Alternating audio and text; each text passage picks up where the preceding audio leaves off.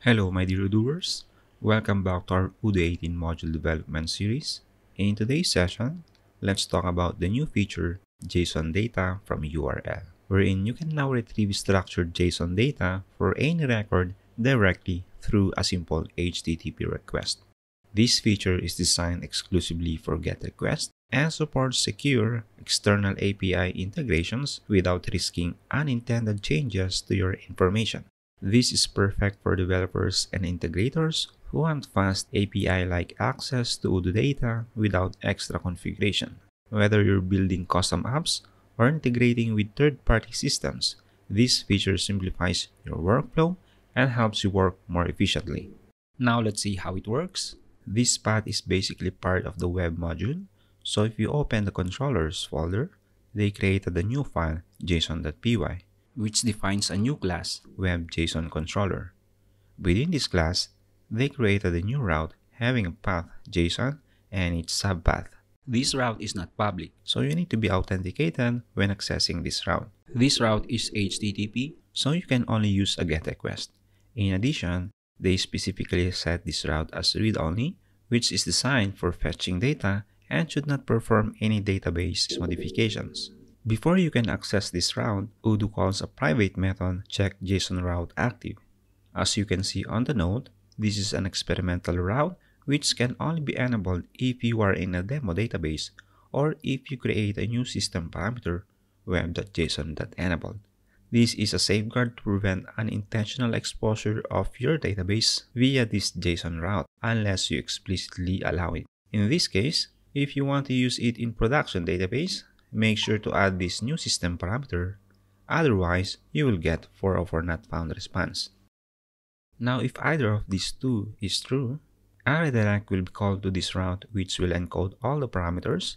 Basically, you can also call this method directly and manually add the URL parameters.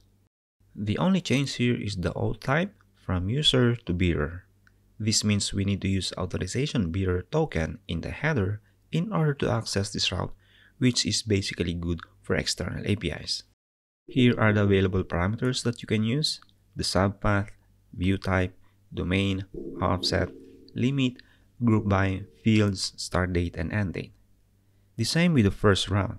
This route will also check if JSON route has been activated, as well as checking if the user has an access to export feature group. Let's try to have an example. Open the contacts module and change the path Odoo to JSON. And notice that the URL has been changed and got redirected to this route. It also added a default offset and limit if you haven't added it yet.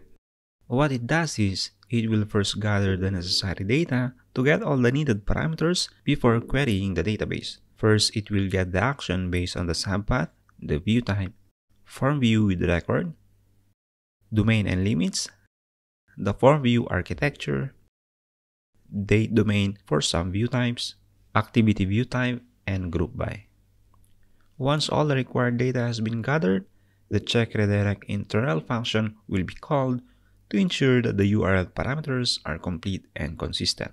If everything is in order, the appropriate ORM method is invoked. Web read group for group data when a group by is specified, or web search read for a simple list of records. Finally, it will return a JSON response based on the data fetched. Take note that if it's a form view with a record, it will simply return the record data using the web read ORM method. Now that we know how it works, let's see how we can utilize this new feature. Accessing the JSON data directly from the URL is nice for testing, but how we can actually utilize this? So let's try this example. You have an external app that needs data from Odoo.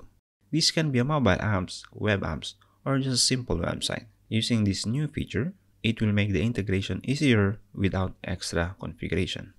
Since this route accepts a bearer authentication, we need to create an API key. In Odoo, methods are associated with a user. That's why creating API keys are within the user profile under the Account Security tab.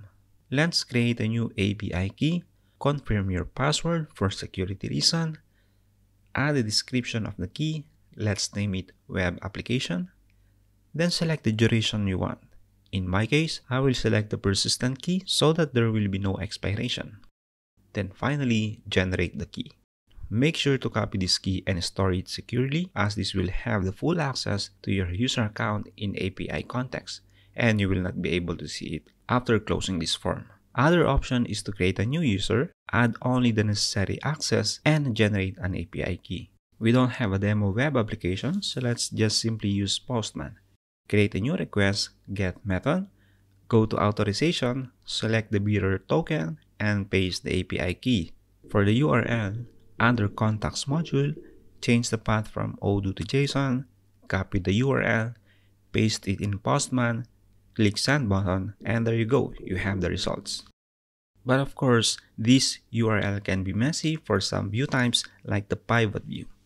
If we try to open the sales module pivot view and access the JSON data, notice that the redirect URL has a lot of parameters. To use this URL and not the redirect one, you need to be authenticated, and for that, you need a session ID. But I think this is applicable only if you're building your own app. For third-party APIs, you can just use this route. So in this session, I'll just manually set the session ID in Postman by simply copying the session ID in the browser cookies. Copy the session ID, go back to Postman, click cookies, select the session ID, paste it, and click save. Then instead of this, copy the URL in the browser, change Odoo to JSON, click submit, and there you go. We have achieved the same result. Now it's your turn to try other views. So that's how you can use the new JSON data new feature in Odoo 18. I hope it helps, and see you on my next tutorial.